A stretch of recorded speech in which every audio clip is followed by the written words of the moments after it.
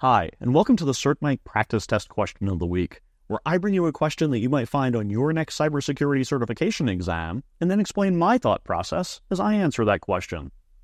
This week's question is about log aggregation software. Let's take a look. Paul is looking for a free solution that will aggregate the security logs from devices across his organization. Which one of the following tools would best meet his needs? Is it journalctl, syslog, nixlog, or Wireshark? Let me give you a moment to think about that, and then I'll explain the correct answer.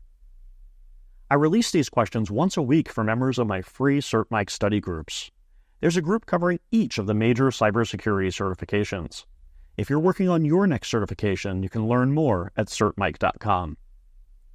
Nixlog is a log management tool available in a free open source edition that would meet Paul's needs, so that's our correct answer. Syslog is a format used to exchange log messages and not a log aggregation solution, making it incorrect. journalctl is a command line utility used to view system logs, which isn't what we're looking for here, and Wireshark is a protocol analyzer used to sniff network traffic.